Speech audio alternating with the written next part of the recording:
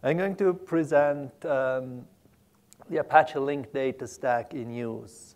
I've been working for a European EU-funded research project called FusePool, and we have been using there quite a lot of Apache linked data products, and I would like to talk to you about the experiences we had using them and a bit about these projects. First, about FusePool.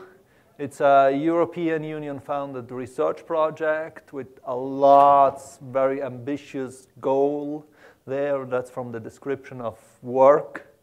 But what we actually could realize is what I put in fat, at least partially, thanks to the Apache project. Raw content that is transformed into machine-understandable content can be published as link open data. Search features include refinement and filtering. So that's about what we have. And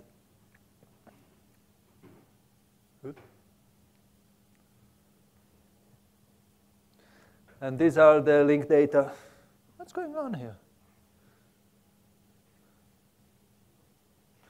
The camera is used as sensor for switching slide.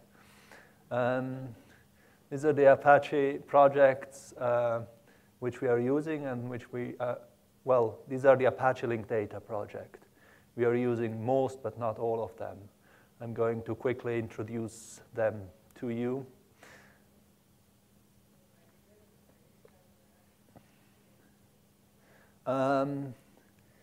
Here I have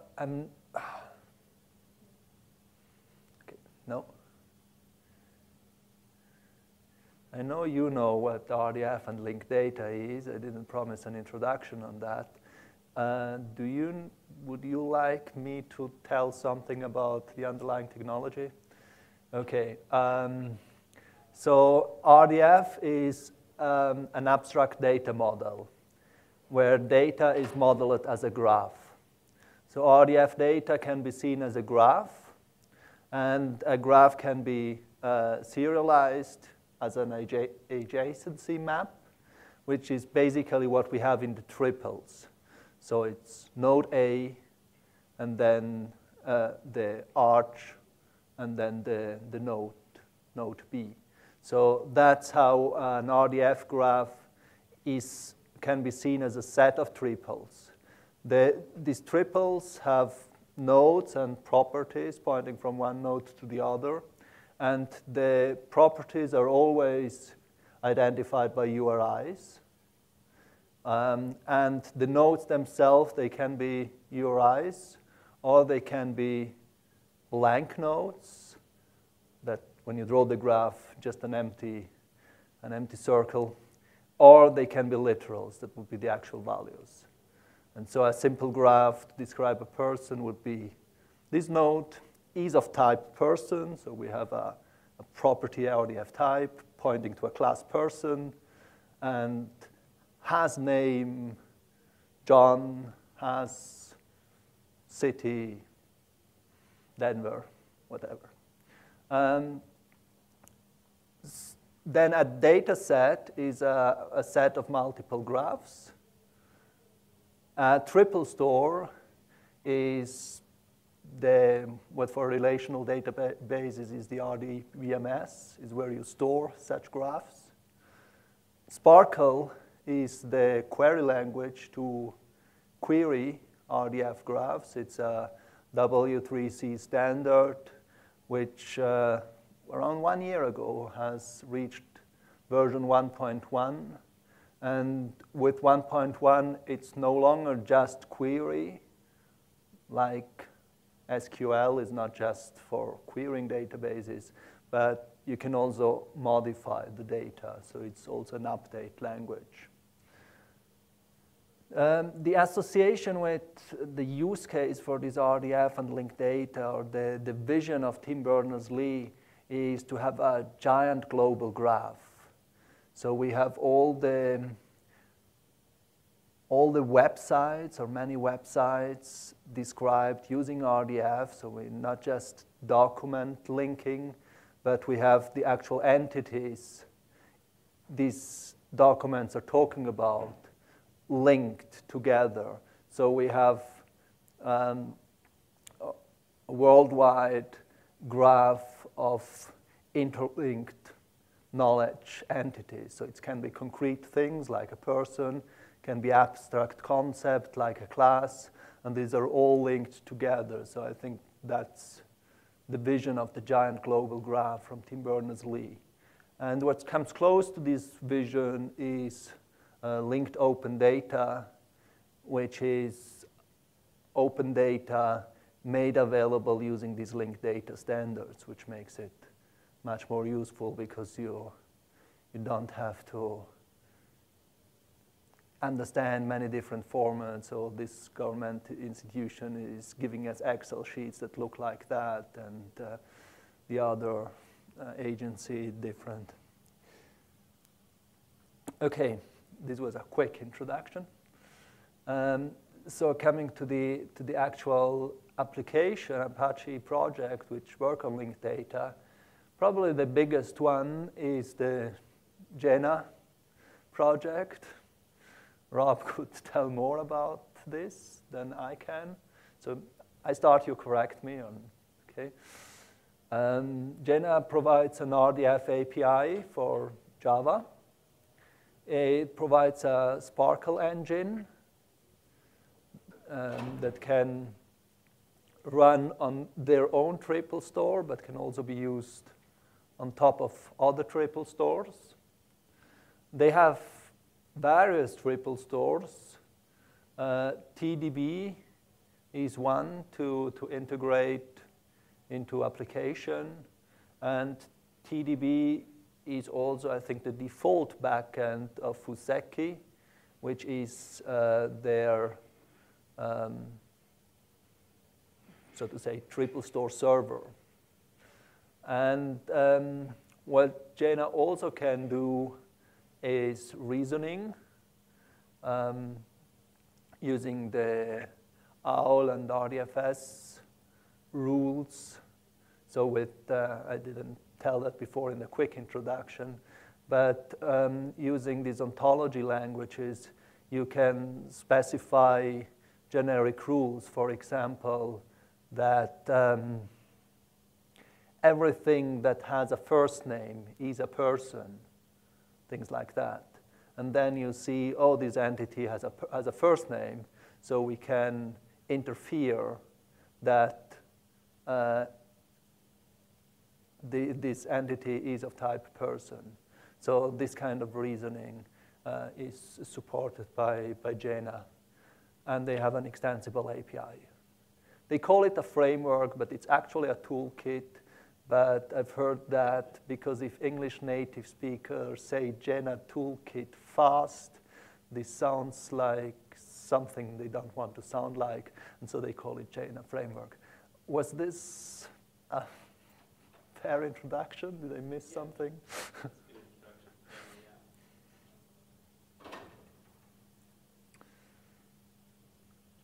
Okay, then it's not a big project, but it was the first linked data project starting to incubate. It's Apache Clarezza. Like Jane, it also has an RDF API, but it's specifically designed to support multiple backends. So this wasn't designed based on a concrete implementation. So just from the RDF set of standards, and then let's see how we can connect it to different backends.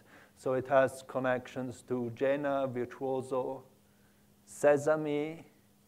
It also has Fedora backend, but this is a bit a hack.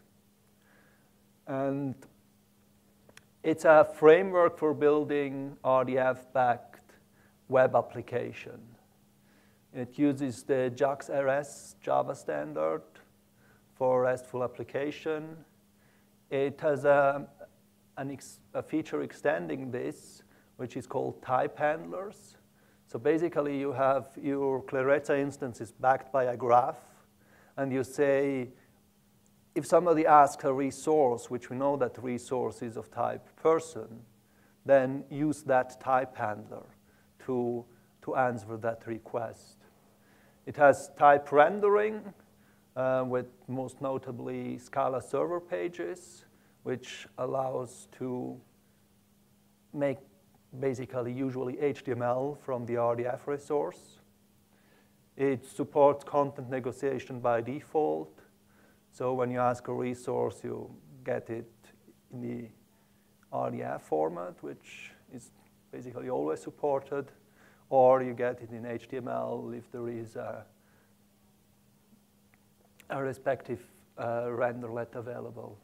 And it has a security framework using Java authentication and authorization S system, I don't know. Or should it be F as framework? Another Apache project is Apache Stemble. Its goal was to provide reusable components for semantic content management. To understand this goal, we have to understand the history of the project. It came also from a EU-funded research project, which aimed to make the content management systems built by European software producers more semantic, web-aware, give them more semantic capabilities. And so basically the idea was to make tools so that CMS vendors can enhance their products with semantic capabilities. It has 5 main components. The enhancer takes some natural language text and detects entities, so basically does what's called semantic lifting. We have content with no semantic information, and then this is analyzed and it learns, oh, this text has to do with the Apache conference, and which has to do with Apache, which is a software foundation, which has to do with the foundation law of the United States, and yeah. And an entity hub, which is basically a directory of entity, which is used by the enhancer to look them up. It came with a content hub, where you could store your contents, and then it would generate the enhancement, extract some meta information, and then it gives you the faceted search capacities known from Solr. It also has a reasoner, which is, I think, based on Jena, and an ontology manager, which is used by the reasoner. So the reasoner needs the set of rules which tell him everything that has a first name is a person, so that can do its reasoning. Well, this is a bit more realistic view at Apache Stemble. It's mainly the enhancer. Then the entity hub is required by the enhancer. And so it's also quite relevant. And then there are some other things there which are less used. Another project is Any23. The name stands for anything 2 triples. And the idea here is to extract RDF from a variety of input formats. It can be used as a Java library on the command line or via HTTP, what they call REST, but it's not. And it allows, for example, you give it a Twitter feed, and it will create RDF from that. So basically, many input formats, mostly here it's not about like the enhancer, which does some guessing. This is about structured text and to transform this structure into RDF. So here there is no guessing involved, but strict rules. We have these CSV files of this type, and we know the first column is the first name and the second is the last name. The youngest project is Apache Marmota, which aims to implement the linked data platform. Missing a word there. Good, I didn't publish the slides yet. The linked data platform standard. The linked data platform is a standardization effort of the W3C and aims to define what a linked data platform is, essentially a read-write web server to which linked data can be stored and retrieved without the more complex query capacities of Sparkle.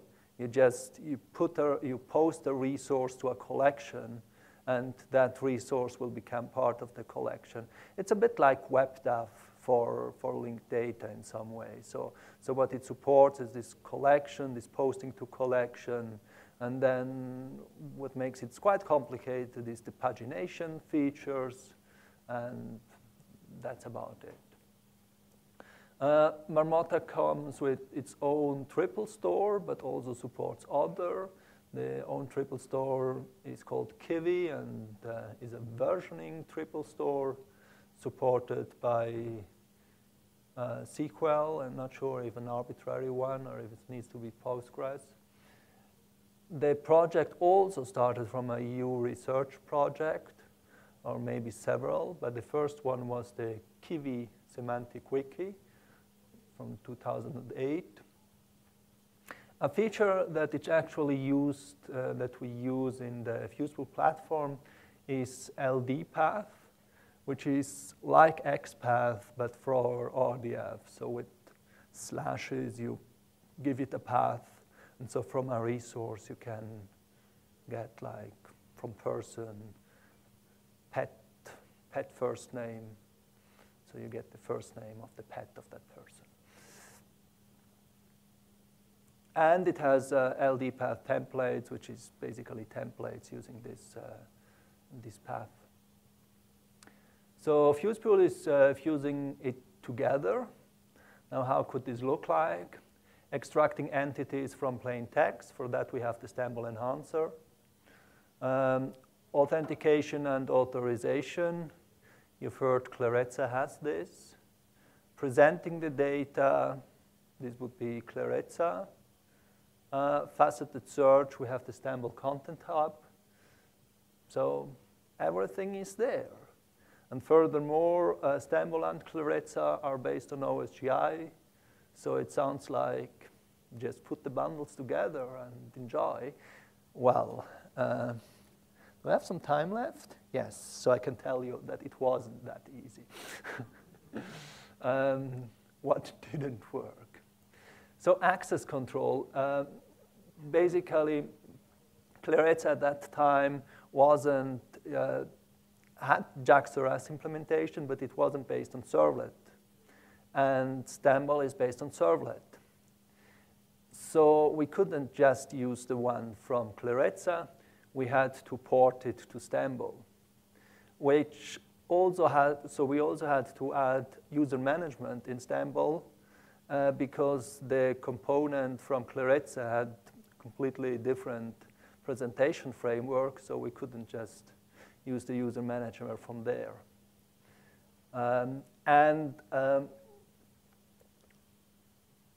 Most importantly, we had to ensure that all Stamble modules work in a Java security-enabled context. And there was also quite some, apart from the technical aspect of this, there was also quite some community social aspect. We have to convince people in the community that even if you don't need security, it's good to have your component in a way that it can be used in application server where security is enabled. And then just some stuff like catching all exception, and so the security exception gets caught is not such a good practice in general, but here it has really bad consequences. And so we have to, convince people that when they suddenly saw like a new exception, something isn't working, what was working, that they shouldn't just come and blame, security, disabled security, it's not working, but that this actually indicates that something isn't programmed as it should be programmed in the component. And so, that was, we had to work on the component and work on the community to accept this to be, well, it's an option in Stamble, it can be enabled and disabled, but in the full launcher, which developers are expected to develop against, it's enabled. So we had to, give some additional things to look after for the developer, for the component developers. Then rendering the data, so FusePool shouldn't just enhance, but should also present the data. And in Stamble, the UI is tied to Jersey. So it's used some, Jersey is the JAX-RS reference implementation, but it also provides some a bit proprietary extensions. And Stamble used them quite extensively. So you couldn't just use those components in a different JAX-RS implementation. And on the other hand, Clarezza type rendering didn't work on that Jersey version. So because it needs either their own Clarezza JAX-RS implementation, and then later it was enhanced to work with Wink, Apache Wink, also JAX-RS implementation, or with the standard JAX-RS 2.0. So to facilitate this rendering of RDF data to HTML, we added an RDF rendering, a new RDF rendering mechanism to Stamble using LD path templates. And we also hoped that this would, because Stamble was using LD path a lot, so we thought this might promote acceptance if we base it on these LD path templates. We removed the Jersey dependency in Stamble, and on the other hand, we ported Clarezza type rendering to JAX-RS 2.0. So now, thanks to these changes, Stamble can be used here, Stamble components can be used in Clarezza and the other way around. So it got portable. Then to get people actually using these new possibilities, we created Maven archetype to show how a project should look like when using this new design pattern, which is mainly the pattern, the application logic delivers RDF and doesn't care about presentation. And then we have the renderlets or the presenters, which make the required, the format preferred by the client out of this RDF data. Which is content negotiation.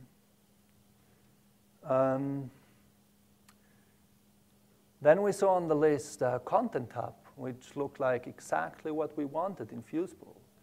We post documents, patent document, PubMed files, and then we can do faceted search on it. There were multiple problems with this Content Hub. Basically, this Content Hub took the data, passed it through the enhancer, and then took up little what it seemed relevant by some hard-coded logic, and put this to the Solr store. And then the rest was the business of Solr. Then you could do the searches on Solr and stuff. And this was quite limiting. On one hand, we had this faceted browsing. We had the facets, like US Foundation law. but it was just a solar's field value, nothing more. So we couldn't go to the detail. I mean, originally this was something somewhere in the RDF, but we couldn't explore more from that facet value. I mean, we would have to look it up, with all the ambiguity involved. The metadata was so basically duplicated in the solar store, where it was incomplete, and in the RDF, and the one was not linked to the other. There was a security problem because solar doesn't support security, so we had an open endpoint, which was away from our control. We had HTTP API that doesn't speak RDF. We could have lived with that, but it's not nice. And hard to manage code. That's maybe not PC to say that. So we developed the enhanced content store. This is enhanced content store. So it's a store for enhanced content, not an enhanced content store, but that's, yeah. This is, for now, not yet contributed to an Apache project, but it's Apache licensed on GitHub. We have a REST API to upload unstructured document. The document gets the referenceable HTTP URI. Like in Content Hub, the enhancer is execute on uploaded document. And the data is stored.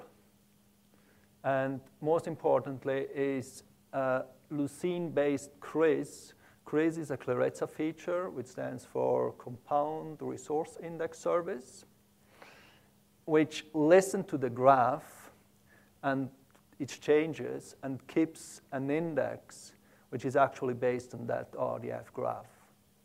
So with CRIS, you basically say, of all resources of type person, I would like to index first name, last name, as well as the pet's first name. Pet have no first name, pet's name. And then it will keep that index up to date. And when the graph changes, the index changes. And so there is no longer this duplication, or at least if there is the duplication in the backend, it's transparent from a user perspective. You actually find the RDF resources in the graph. And then we expose an RDF REST API to do faceted search-like stuff.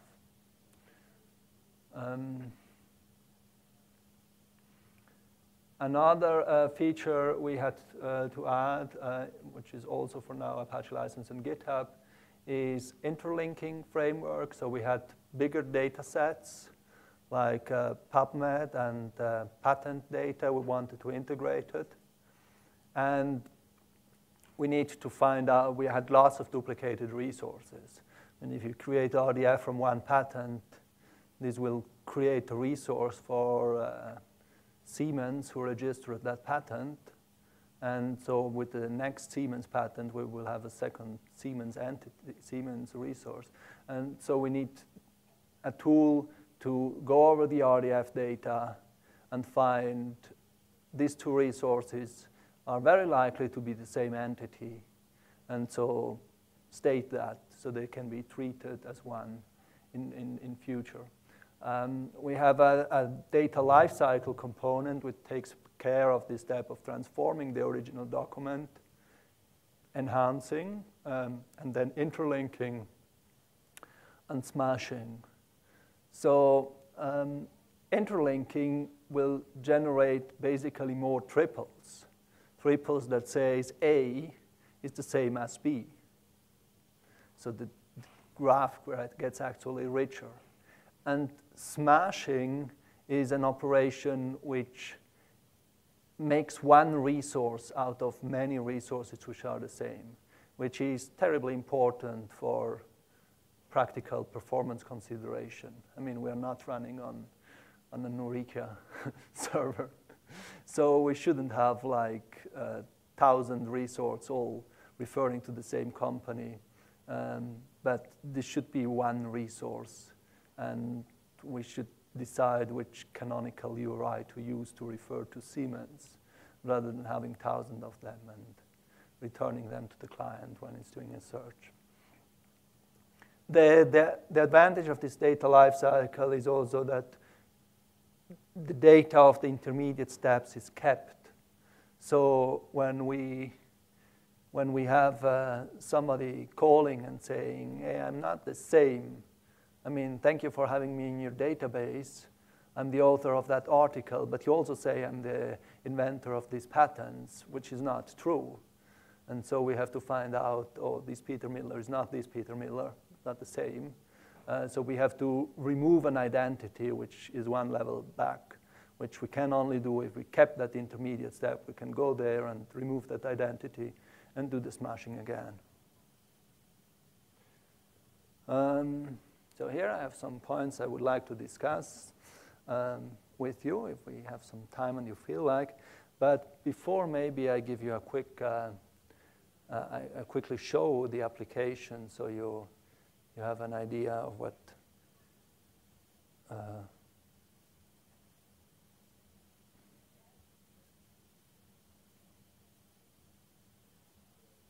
there are still the slides there.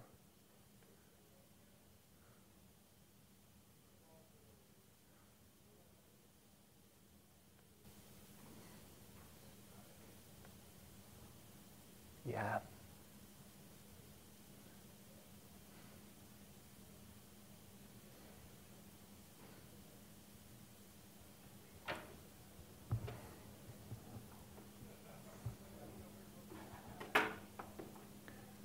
So yeah, it's based on SAML. And I talked about the REST API of this enhanced content store. But we also have a little front end for it, which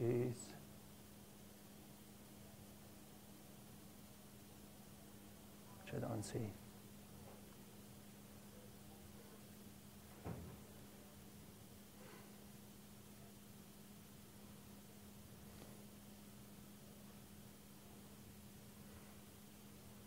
Very slow internet connection here. Oh.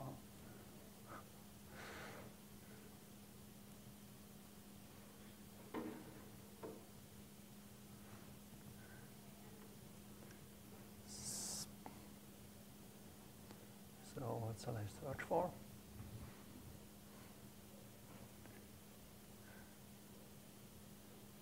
So we have 256 documents which contain the term tube. And here we have some facet. It should show up the number, of course, how much it would restrict it. But if I want only granted patent to that topic, then this reduces the search result to 20. And yeah, so what we see here is a pure JavaScript application which uses this, what I call semantic REST API to access the data. Now, yesterday I was at a REST presentation, and the presenter said that REST is not well defined. There is no actual formal standard what it is. Of course, we know what Roy Fielding said about REST, and one can discuss on how what a semantic REST API is.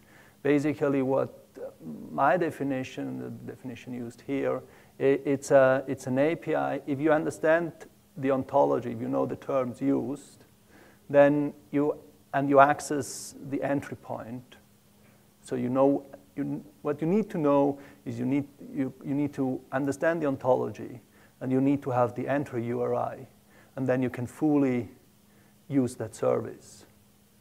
And that's how this is implemented. So you're welcome to have a closer look at it. It's all the software we developed, or most of it, is on the Fusepool GitHub page, and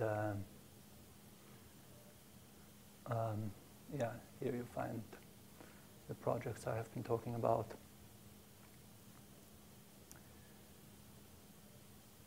Yeah, so please ask me question. You decide what to discuss.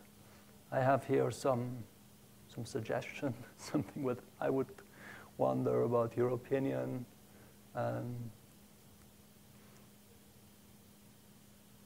So it maybe first are some concrete question. Yes, please. With the enhancer, it sounds like, I would guess it would be pretty difficult to extract meaningful information. Does it work pretty well? Do you have to sort of train it or tell it what types of documents to, or what sort of methodology does it look at or text? It uses a custom Stambol ontology. It could use open annotation ontology to some degree. What's missing in open annotation is the relevance or the confidence level. But I mean, you can set the confidence threshold you're interested in. But it works quite well. It has different mechanisms.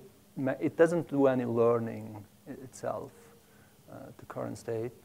But it can either work on NLP first, so that basically it analyzes the text to find, okay, this must be the subject of the sentence, and then it only specifically looks this up in the index. Or it can go on more string matching algorithm that it just looks for the entities. And I think with NLP, the accuracy is better than just looking for strings. But even with strings, of course, you have the false positives. But especially in a process where it's assisted annotation, I think it can be very helpful. I mean, you don't have to type Paris. You only have to click on the cross next to Paris Hilton, because your text is talking about Paris, the city, and which is quicker than looking up Paris. More questions? I'd be interested to hear what you think about one of the overlapping projects. On the General project, I've been talking to several people working at the conference about can we share things better? Probably people say, well, we've all got this kind of, to a certain extent, a common core API that does some of the same things. Are we wasting resources by all, reinventing the wheel? Are there particular things you think we could share better? Yeah. Yeah, so lots of overlap. There was lots of overlap between Stambol and Clarezza. And between Clarezza and Jena, there is also overlap, even though Clarezza is also just wrapping Jena feature. But still, we have these two APIs for the RDF core features. And for us, it was occasionally a bit difficult to, this little stuff we donated right away. Then we have these things, which is still autonomous project on GitHub, which might be donated later or incorporated in some Apache project. But for this little stuff, it was occasionally hard to decide in which project to contribute it to, Clarezza or Stambol. And it was a bit arbitrary. And now there is quite a complex set of dependency between Clarezza and Stambol, with Stambol using some Clarezza modules, which in turn depends on some Stambol modules, and doesn't make things easy.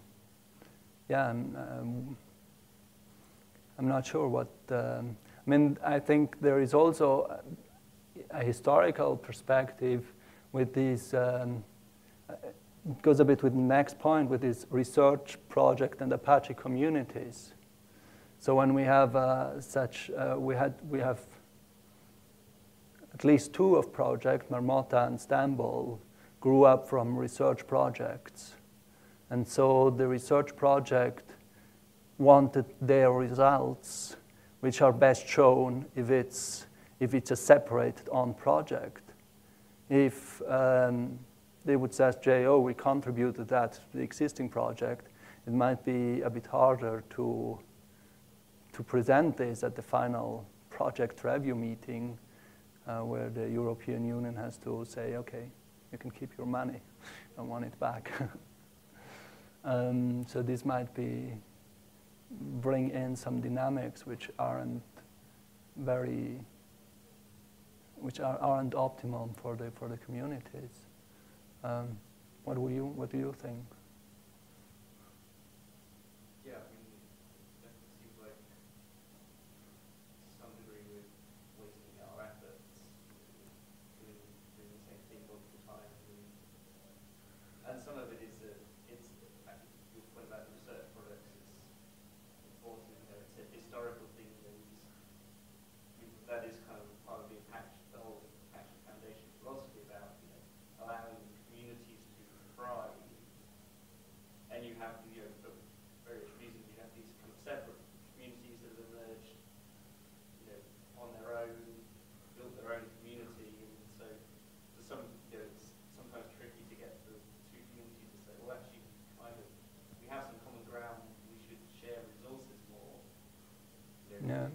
Communities have different ideas on how they want to do things. I mean, I know we've talked with the Clareza folks a bunch in the past about why they don't just use Gmuer APIs more directly, and they're like, oh, well, they've got genuine reasons why they don't.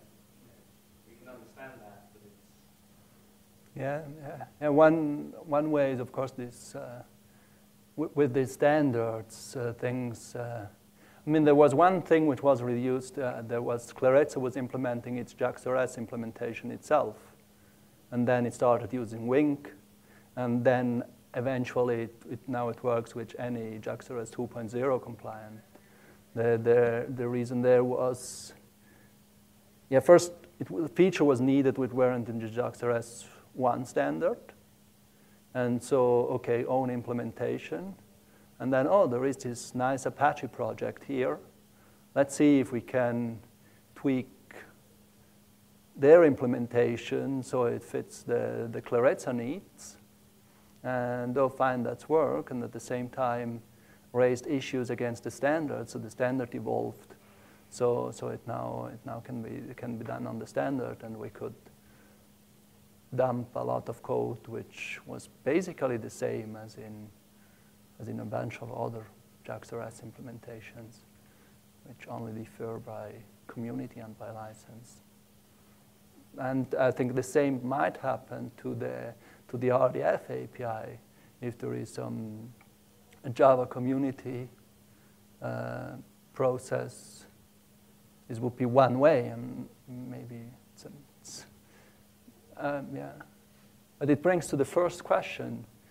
With Sparkle 1.1, do we still need language-specific RDF APIs? Or, I mean, when we program against a SQL database, we don't have like backend specific feature, or maybe we have some SQL extensions, but we don't have like a new MySQL table iterator, add MySQL constraint stuff. We just send a query and get the result back. And is this the future for RDF land too? What do you think?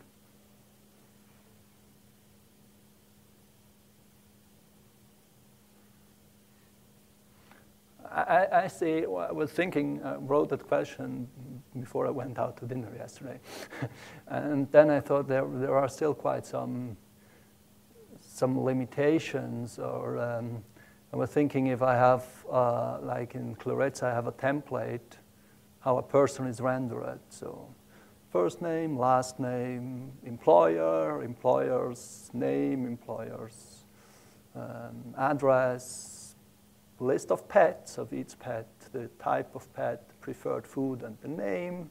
So that's a template for a person. Now, if we do this on the graph with path on the graph, this is very straightforward. Now, we could do this with sending tons of queries to the query for every field to the backend. Or we could try to put it together in one query, but then I found out this is not really going to work. I mean, just a simple case. I want last name and first name in one query. As long as the person always have reliably one first name and one last name, or I can say 0 or 1 because I can define fields as optional in Sparkle, that's fine. But if a person has 2 first name and 2 last name, I will get back four tuples of the possible combination of first and last name.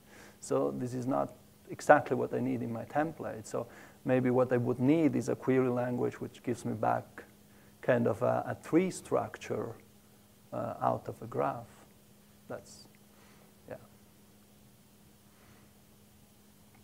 On the tree structure out of a graph, anything working with JSON-LD Yeah.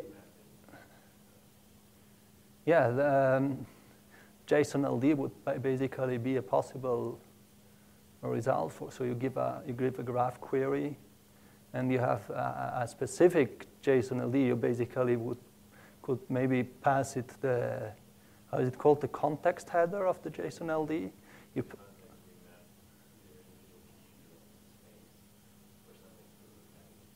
Right, yeah. So basically you give a query, you give it a context, and you get back JSON. This might be one way. Yeah.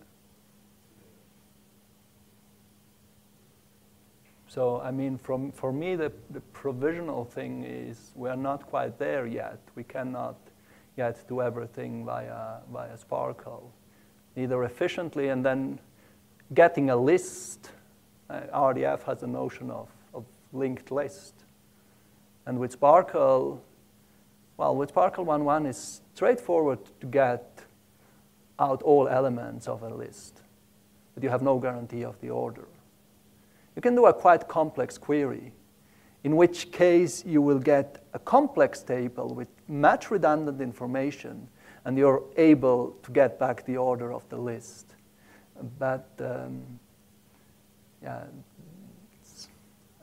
I think we're not quite there yet to fully drop our language-specific RDF APIs.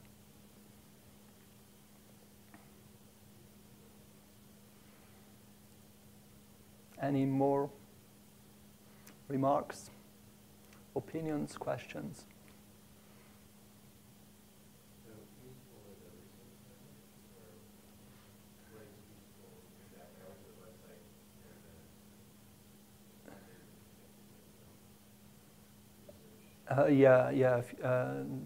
FusePool is a European 7th framework research project, which is still ongoing. It will end at the end of June.